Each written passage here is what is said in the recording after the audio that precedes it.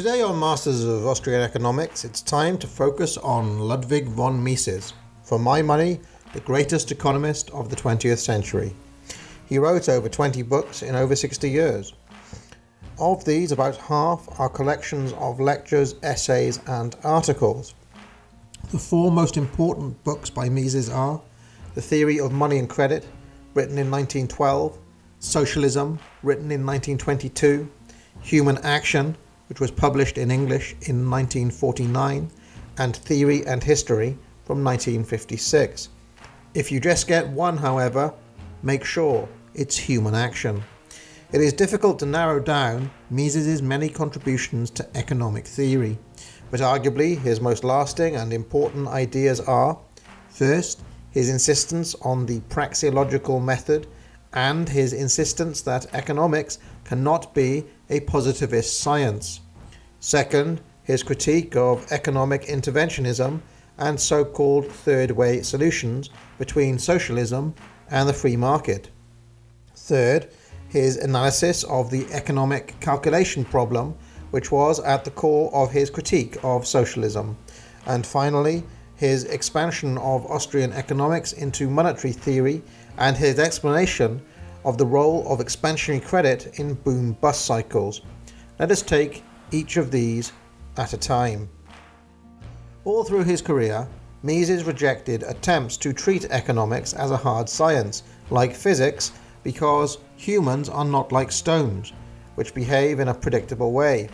Since we must decide and act under uncertainty in a constantly changing world, there are no constant variables in human action. Therefore, economics must be deduced logically from a few self-evident truths.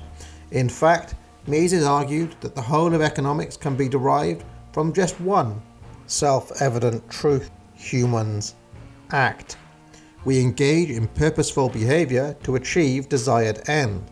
This does not need to be empirically tested because it is self-evident. Action aims to achieve a more satisfactory state of affairs from a less satisfactory one. If this were not true, no one would ever act. Think about the simple task of making a sandwich when you feel hungry. If the sandwich was not a move towards a more satisfactory state of affairs from your current situation, why would you make it? Mises implicitly builds on Menger's law of cause and effect and Bohm-Bawerk's recognition that all human action takes place in time, to derive a complete and systematic theory of economics exclusively through chains of deductive reasoning. There are two more subsidiary postulates Mises requires. First, the observation that leisure is a valuable good, that is, humans tend to prefer leisure to labour.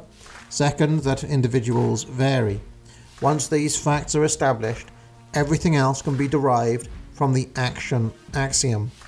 For example, from the fact that humans engage in purposeful behavior towards desired ends, we can derive the fact that the means employed must be scarce in relation to those ends, because if all means were not scarce but superabundant, the ends would already have been attained, and there would be no need for action. Since action must take place in time, and since humans must act in the belief that this action will make a difference, we can deduce that man does not have omniscient knowledge of the future, for if he had such knowledge, no action would make any difference, and so the future is uncertain. Because of this, we also prefer to attain satisfactions now rather than in some future time, and so on and so forth. There is no need to test these claims empirically because they are simply true. The strength of this logical deductive approach is that they create economic laws that cannot be falsified. Here are a few examples. Whenever two people, A and B, engage in voluntary exchange, they must both expect to profit from it. Whenever an exchange is not voluntary but coerced, one party profits at the expense of another. The law of marginal utility. The law of association, that is, the idea that specialization in the division of labor is mutually beneficial. Whenever minimum wage laws are enforced that require wages to be higher than existing market wages, involuntary unemployment will result. Whenever the quantity of money is increased while the demand for money to be held as cash reserve on hand is unchanged, the purchasing power of money will fall. Now, if anyone wants to debate these, they must do it logically. Empiricism is open to abuse of all kinds. Here is a study showing that there was this town once where jobs were not lost after minimum wages were introduced. Here is a study showing that there have been at least 5 cafes in which the per millimetre cost of a large coffee was higher than that of a small coffee, and so on. These sorts of arguments are silly, not only because there are no constant variables against which to test these claims, there is no science lab of the real-world economy, but also because they are attempting to defy logic itself. These aren't historically or locally contingent things. It's not as if the law of supply and demand stops being true just because you're in California in 2019. It is always true. One consequence of Mises's rigorous logic is his insight that there are only 2 ways of allocating resources, to trade or to do it by force. The former, only trade, is capitalism or the free market. The latter, only force, is pure socialism.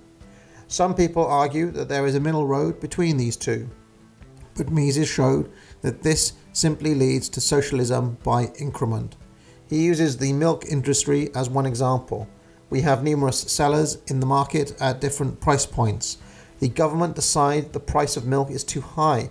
They want more poor children to have milk, and so decree that the maximum price of milk must now be only 2 gold pieces. The result is that the marginal producers of milk, those producing at the highest cost, now incur losses. As no individual farmer or businessman can go on producing at a loss, these marginal producers stop producing and selling milk on the market. They will use their cows and their skills for more profitable purposes. They will, for example, produce butter, cheese, or meat. There will be less milk available for the consumers, not more. And so, to fix the problem it's created in the first place, the government will be moved to pass a second decree, and a third decree, and a fourth one, and so on, until the market becomes more and more hampered by rules and regulations, until we slide into total socialism. This brings us neatly to his critique of socialism itself. Up until Mises was writing in 1920, the standard critique of socialism from the economics profession had been that it does not properly consider incentives and so will fail on the basis of human nature. Mises, however, came at the problem from a totally different angle. He said that socialism was destined to fail because, in the absence of a price system, central planners would not be able efficiently to allocate the factors of production in complex supply chains. To explain this, first let's consider how this is done under a free market. So at the bottom, we have consumer goods and a set of consumer prices. That's the stuff that you and I buy at the supermarket. But each one of those goods is made of various producer goods that have price points in the chain of production. In order to make a profit, we know that the per unit cost of each of those consumer goods must total less than the final price of the consumer good. These price points emerge on the market in a complex network of exchanges. Let us pick out the producer and seller of an intermediary good, for example, baking soda. This is a resource which has alternative uses. It can be used to make toothpaste or bread or some other good. The baking soda producer knows how to allocate this resource based on the demand from the various producers of the consumer goods. Let's say the baker wants more than the toothpaste maker, so he buys a bigger bulk load at a lower per unit cost. He ends up with more baking soda than the other producers. If we look at his own production process now, he can calculate exactly what his daily costs will be. Planning to sell 150 loaves of bread, he works out a per unit cost of 0.52 gold pieces. He wants to make around 1 gold piece profit on each loaf, so he sets 1.5 gold pieces as his price. He ends up selling 138 loaves, so he doesn't make as much as he was planning, but he still makes 129 gold pieces. Not a bad day's business. Let's say in the next week, word of this chap's bread gets around and now demand has increased. He sells out all 150 loaves and actually ends up turning people away. Our baker thinks he can gain from this increased demand, and given that he cannot yet afford the 4,000 gold pieces it would take to buy a new oven to increase his production capacity, he raises his price to 2 gold pieces per loaf. This booming trade and the new higher price sends a signal to entrepreneurs that there's money to be made here. And soon enough, another baker enters the market and undercuts our first baker to try to get a piece of the action. And should demand grow, soon enough there'd be a third baker until the average cost per loaf starts to fall again as the total demand for bread is met by the new supply. And this takes place across the board, up and down the production chain, across thousands and thousands of products in the economy. Now, imagine doing all of this without any prices. The complex network of exchanges from which these prices emerge is now gone. Instead, it is now up to a commissar to decide exactly how much of each product must be made at every stage of production.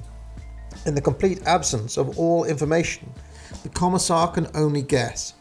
He must have an idea that bread is important and so commands 1,000 units should be made. And from this he could, I suppose, work backwards and work out how many intermediary goods he needs. Remember that on the market, intermediary goods are allocated through a series of bids and exchanges. But when centrally planning, this must be done categorically. Maybe in this case, the commissar decides bread is more important than the other uses of baking soda. Of course, because the commissar has simply guessed the level of demand, this might lead to a severe overproduction or underproduction of goods. He can react to this the next day, but by then it's already too late, since he's already invested in all the capital goods required to make, for example, bread at 1,000 units per day. The equipment and the workers set up for this purpose are simply wasted. However, this was not exactly Mises' argument. His point was much subtler than this. He said, okay, let's grant the commissar superhuman powers of knowledge for the moment. Let's imagine that the commissar somehow knows the exact preference scales of all the consumers in the economy right now. Let's pretend he knows that today the consumers want exactly 138 units of bread and exactly 124 units of toothpaste, and so on. Even in this case, the commissar comes up against some severe problems. For example, what if there were fluctuations in demand? We saw that on the free market, entrepreneurs would allocate capital to produce a good with increased demand, using the prices of bread and profits of bakers as a signal to get into that market. But what would our commissar do in the same circumstances? He could surely recognize a rise in demand, but now he has to go back through and calculate mind-bogglingly complex set of numbers. How many ovens do they need? How much baking soda is needed? How many farms are needed? How will this affect the supply of baking soda to toothpaste production? How much steel is needed to make the tractors to plough the fields for the farms? All of these numbers need to be adjusted to reflect the new reality. Now, I have just outlined a few products here, and even then I've massively shortened and simplified the production chain. Now imagining doing this for all of the tens of thousands of goods and production processes in the entire economy, and you have some sense of the socialist calculation problem. But that is not all. Even imagining that, somehow they could do all this. The next problem is how to deal with changing technology and changing tastes. We don't live in an evenly rotating economy. That is, the economy is not predictable. We live in a world of uncertainty and constant change. So when a new technology comes through on the market, producers can assess exactly how efficient that technology will be versus the alternatives. For example, here are 3 different methods of producing 150 units of bread a day. Which one is the most efficient? The cost per unit price tells us that the super duper oven on the right is better than the less advanced oven in the middle, which in turn is better than using the less capital intensive and more labor intensive method on the left. But take these prices away, and how do we know which method is most efficient? Same number of units, same amount of time. So these are all equally efficient, right? The commissar would never know. He also faces a real problem when there's a consumer demand for some new technology. He's just managed to get some semblance of the rest of the economy planned, and now this new thing comes along. How many should be made? How many factories should be built? How much steel should we take from elsewhere in the economy to reallocate to this? He has absolutely no way of knowing. Whereas in a market economy, all of these questions are answered by entrepreneurs and capitalists. The key issue then is the question of appraisement. Central planners recognize the function of the manager, but they do not recognize the vital role played by entrepreneurs and capitalists in capital allocation and price formation. Thus, to use Mises's phrase, a truly socialist economy is impossible. At the time, many socialists seized on this word impossible and tried to answer Mises by pointing out that the Soviet Union was up and running and appeared to be functioning, however inefficiently. But Mises pointed out that the USSR was using Western prices as a basis for its system. It sold exports to market economies, and they were using consumer prices in its own economy. So it stands to reason that they would just be a very inefficient economy rather than an impossible one. One Soviet economist famously joked that even if communism were to take over the entire world, they'd still leave Hong Kong just to steal its price index. However, in the real world USSR, we saw many examples of what Mises was talking about. Famously, the managers of the nail factories were given a weight quota, and so to meet their targets as soon as possible, they simply made bigger nails, which were useless for construction. Similarly, in the late 1950s, there was an epidemic of people being killed by chandeliers falling on their heads because the managers of the chandelier factories likewise were making them as heavy as possible to meet a weight quota. Even more tragically, the USSR produced a food shortage in the 1980s by allocating too many workers to manufacture tractors and not enough to transporting diesel or to harvest wheat. They had fields full of unharvested wheat and rusting tractors while people were starving. Even worse, in 1917, after the revolution, Lenin and the Bolsheviks attempted to run Russia without prices of any kind. Things disintegrated very quickly and people reverted essentially to scavenging. They had to break up and burn family heirlooms for firewood. Many people starved. Incidentally, although the calculation problem was first levelled at socialism, Mises later noted that this would in fact be a problem for any monopolistic firm which came to dominate the production factors in a given industry, what he calls vertical concentration. He expands on this in a book from 1944 called Bureaucracy. This is perhaps why large companies today use internal billing or intercompany recharges. I'm sure many people watching this with experience of working at a very large firm knows how efficient some of those internal processes can be.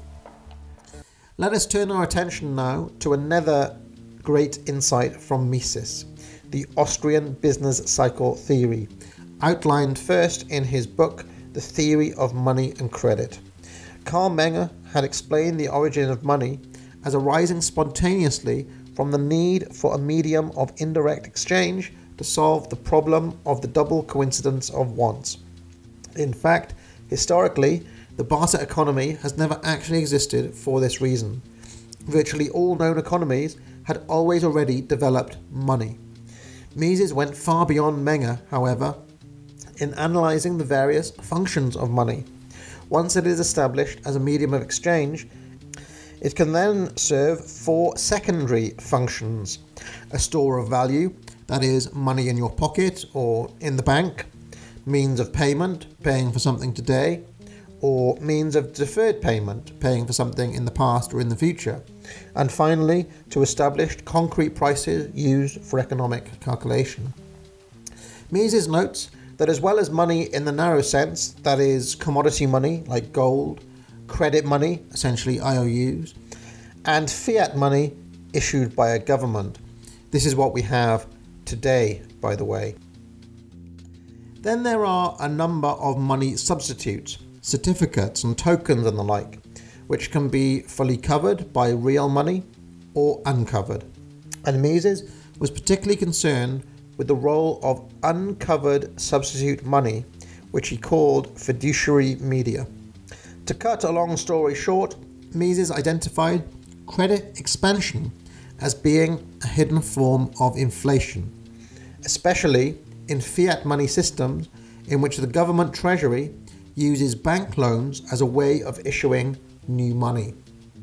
To give you an example of how this works, take the instance of my own wages, which are mostly funded by student loans. The student is issued a loan which they use to pay their fees to the university, who then pay me my wages at the end of every month. And then I go and spend those wages on goods and services. I buy my goods and services today, but the student doesn't pay that money back for 10 years or so. In fact, in many cases, they don't pay back the money at all. So, in effect, my own wages are a mechanism of new money, essentially created out of thin air, entering the real economy. Because I am the first mover with this new money, I get to enjoy its full current value before the effects of inflation start to be noticed by everyone else. In fact, their savings and their real purchasing power have now been reduced because the value of fiat money has fallen. This is known as a Cantillon effect, after Richard Cantillon, considered by many to be the father of economics because he predates Adam Smith. The first receivers of the new money are the ones who profit at the expense of everyone else.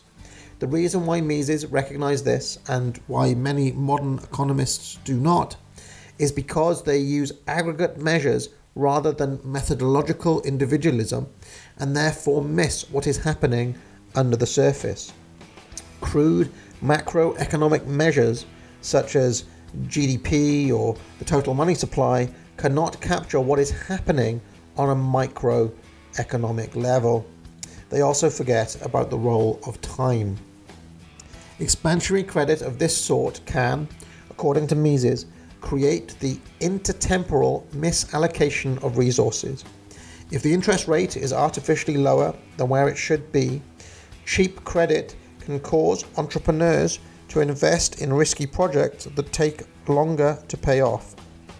Let's take this chap here. He takes a low interest loan and invests it in building this house. But this house is going to take at least 10 years for the entrepreneur to see a return on investment. And it's possible that they will run out of building materials, or there will be some change in the economic environment. So there's a chance this investment will never pay off. But the investor feels bullish for whatever reason. He believes he cannot fail. The increase in fiduciary media can induce entrepreneurs to make these sorts of mistakes. It can lure them into investing into projects that will take too long to pay off. And when this starts to happen systematically right through an industry or even the whole economy, then we have conditions for a boom and bust cycle to occur. Systematic entrepreneurial error on a wide scale. This in fact happened in Ireland, Spain, and right across Europe in the 2008 crisis. One issue here is that the cheap credit has induced entrepreneurs to start too many investment projects. From a macroeconomic point of view, There simply are not the resources to complete all of these projects.